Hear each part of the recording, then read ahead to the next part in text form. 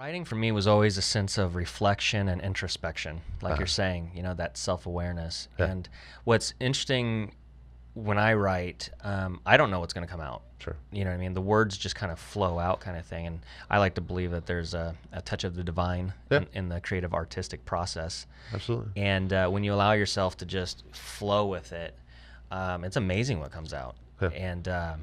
And so that was the biggest rush for me. And I remember when I was writing, when I flew back to Boston, Hmm. and I really started breaking those chapters apart and really dialing it in and stuff like that. Right. I remember writing, and it was the chapter of my mom passing away. So Hmm. one of the most emotional moments, right, and the Right. most cathartic moment.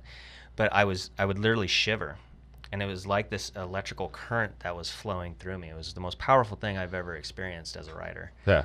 and it was pretty phenomenal, man. And it's, I don't know how to say it without it sounding weird, but that's my favorite part of the book. I think that's the most well written part of the book. Yeah.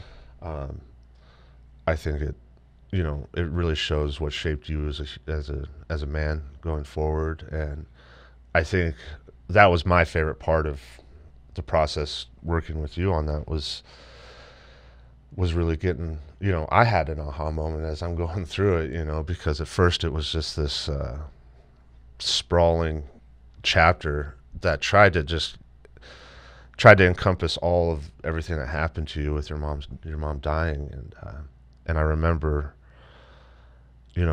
as we were talking about it and as we were making those, the metaphor of the valley and Central Valley, and as it goes from green to brown, and just being that was my favorite part of it for sure, was being able to kind of say, oh man, this is going to work out.